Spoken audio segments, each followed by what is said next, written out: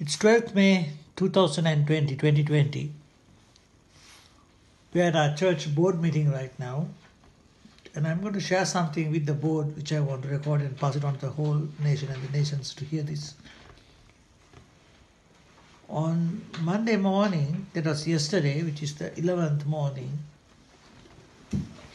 I had one of my most horrible dreams that I ever had in my life.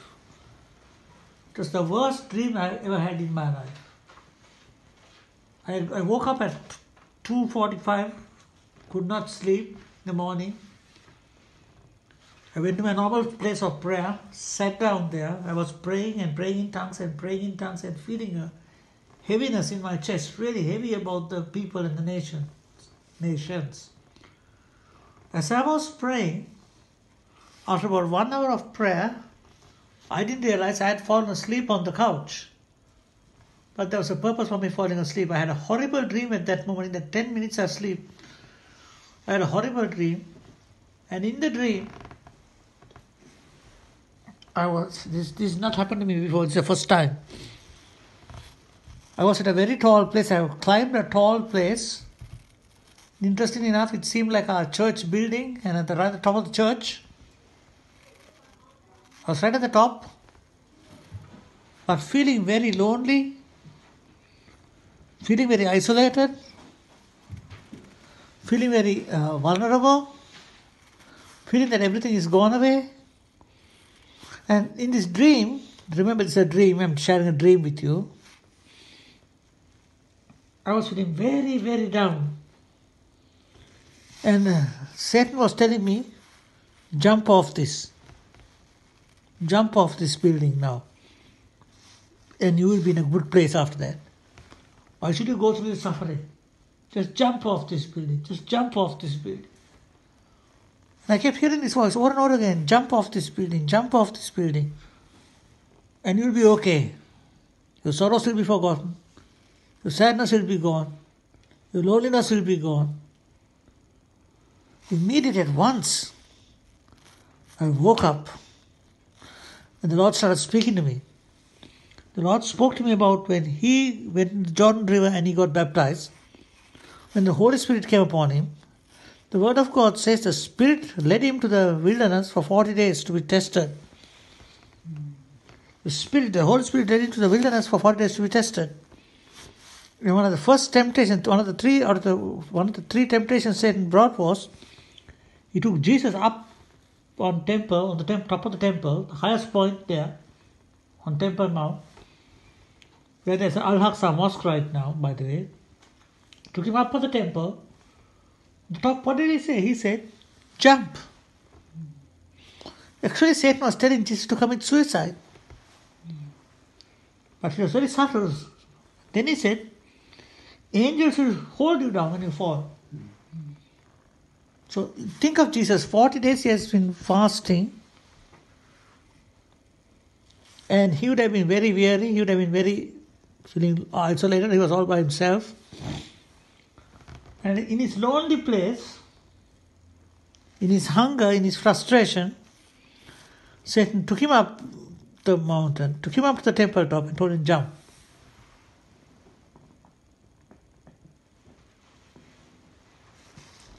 Jesus responded using the word. Mind you, Satan also used the word of God to tempt Jesus. Satan said something about, hasn't he said that he'll send his angels to protect you? So he was using scripture. And at that point I realized, the burden came upon me that there are a lot of people who are going to come out of this crisis, the COVID-19 crisis. This is not just people who are, Mr. Johnny said, just nobodies who are in homes. No. Company CEOs, company directors, high-class society people, members of parliament. The Lord showed me that many of them are in the place of jumping off the cliff, meaning about to fall into commit suicide because they are so frustrated. There seems to be like betrayal in an indirect sense. The word of God says when you come close to the day, Jesus is coming. Your own very own will reject you. The word of God says, if you are to follow me, you have to take up my cross and follow me. But hate your, one translation says, hate your life, forgo of your children, your brother, your sister, your father, your mother, because all of them will turn against you. You'll be all alone. And in this crisis you noticed, where on earth did the government get authority to tell the family what to do and what not to do? It was in the name of social justice or good things that they could do for the people, protect people. But Satan has used a tactic to make the government control the family, control the church. And here it is a dangerous situation when Antichrist comes. Satan is not going to come and show himself as Satan. There's going to be every valid reason said we need to control the population because there's something really needed here. We're here to help society. That's how subtle Satan is going to come in and tell you, if you don't fall in line, we are going to police you. Where on earth did the government get authority to come into the family home and arrest people? If your son came to see you on Mother's Day, if your daughter came to see you on Mother's Day, they could have been arrested and fined. This is terrible.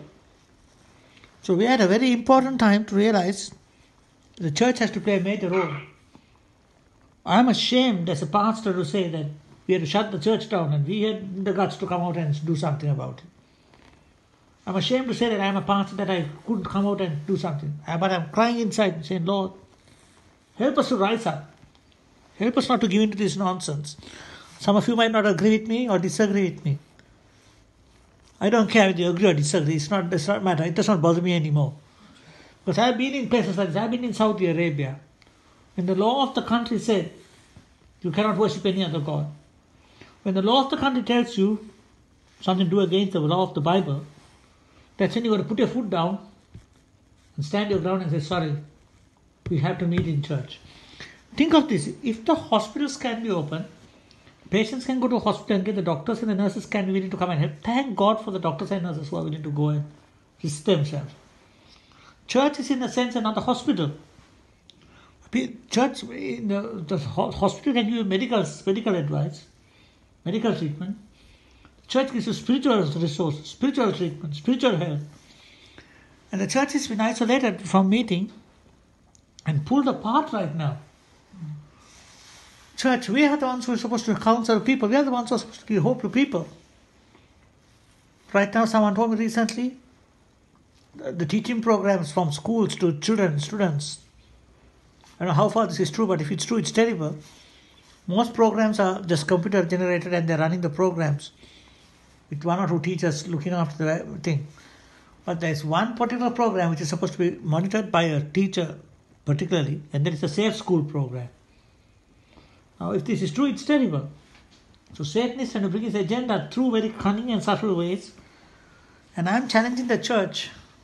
The next time a crisis like this comes, we cannot bow down to the government and listen to them to say not to come to church. Who on earth, who the hell gave the government the power to tell us what to do and what not to do in the church and in our home? Church is a place of worship where we come to worship the Lord. Home is a place of sanctuary where the family should meet. Do you know how many people are suicidal right now? I've had several people call me saying their cousins, their relations are committing suicide. Several people called me saying they're suicidal, please help us, we don't know what to do. I've been on the phone talking and counseling people like crazy. But I feel so bad that I couldn't go and give them a hug and say, we love you. Because immediately you're breaking the law. This is nonsense. I watched the protest in the city. I know it was social isolation, but people who went for the protest told me this personally. They said, we were at the protest. They showed me videos, sent me videos. There was social distancing maintained in the protest. It's only when the police went and arrested the guy who was reading the scriptures from Revelation about the mark of the Antichrist, the beast, the people started pulling back and there was breaking of the social isolation was broken at that point. But the police initiated the process of arresting people.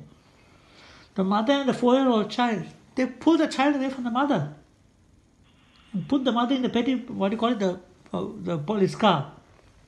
I don't know what happened to the child. Agree or don't agree with the protest, but the fact is, This is a start of the government getting involved in our personal lives. We've got to protect our nation, that's true. But there's so much you can go, and I'm standing up right now and saying, we as families should not be told what to do and what not to do. I understand, I'm trying to find the part of the Constitution which states that the government has no right to do that. The government can't advise the people to isolate themselves, but they cannot force people to do that. So my challenge is right now, as the church, we need to stand up.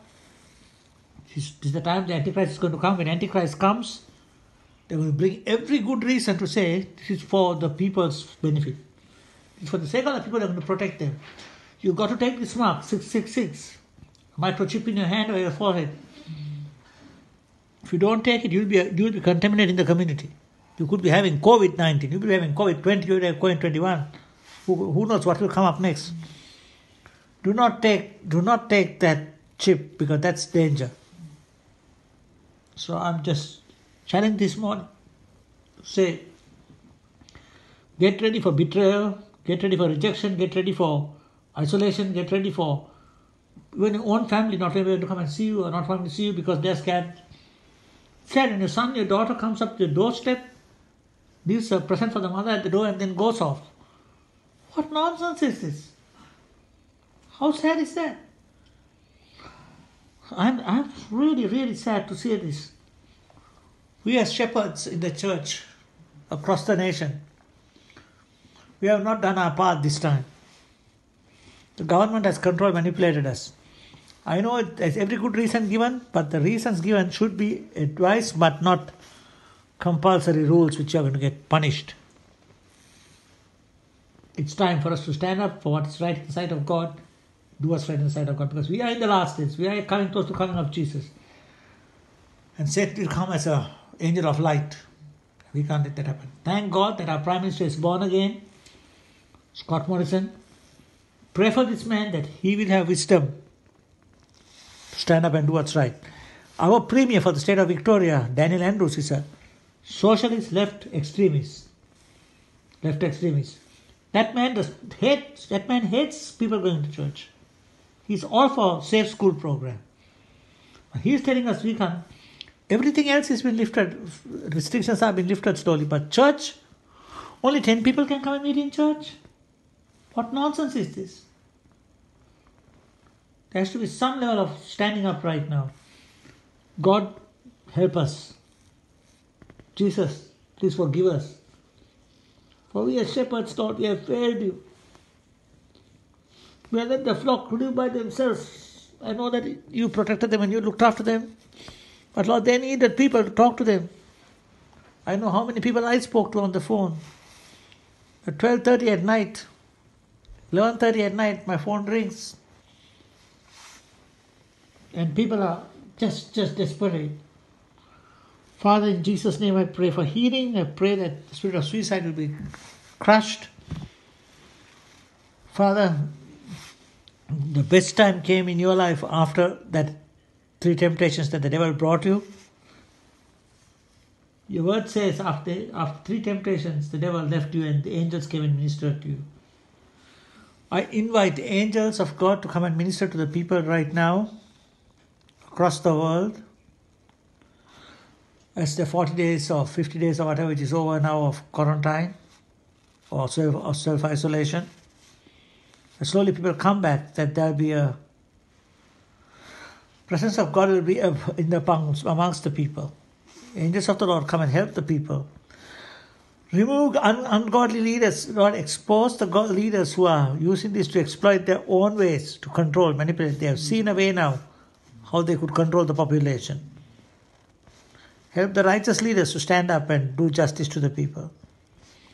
In Jesus' name I pray. Amen.